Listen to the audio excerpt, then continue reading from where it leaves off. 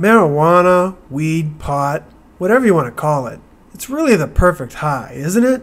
To start, it's organic, which of course means that it's good for you, and for lots of people it provides access to previously blocked creativity or even what appear to be untapped spiritual dimensions of reality. It has all kinds of medicinal properties, which is why it's legal in some states, and it's terrific for relieving stress, there's no doubt about that.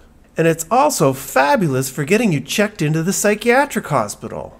Here on my YouTube channel, Bipolar or Waking Up, I've been meeting people since 2007 who've been diagnosed with bipolar disorder and schizophrenia, and after talking to well over 1,000 people in detail about their experiences, I've come to learn that about 80% of the people that contact me were smoking weed or using some other mind-altering substance prior to their first episode of what psychiatrists call acute psychosis.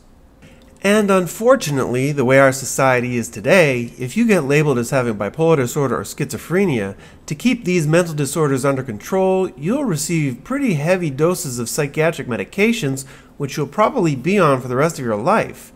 That is, unless you do something about it.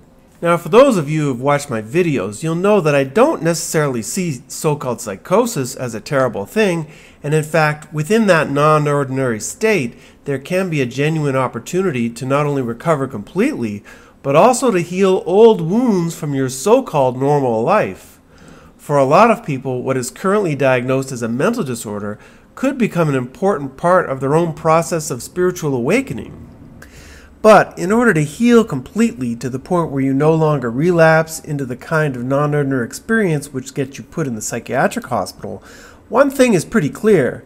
You're going to need to give up the weed, the LSD, the mushrooms, the peyote, all of those mind-expanding hallucinogenic type of drugs, because they're the type that get you put in the psychiatric hospital. Now, if you don't believe me, check out this book by Dr. Paris Williams called Rethinking Madness. In it, he provides 6 case studies of people who were diagnosed with long-term schizophrenia and came to recover completely so that they're not medicated at all and haven't been for years. In all 6 cases, the people were using marijuana prior to their first episode, and in all 6 cases, they needed to stop using weed in order to recover completely.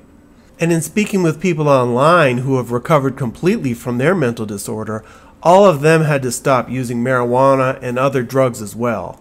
And yes, there's a ton of scientific research regarding the link between marijuana, drugs, and mental disorders, but who wants to read all that? Now, I know there's going to be a lot of skeptics out there who'll question what I've got to say on this subject.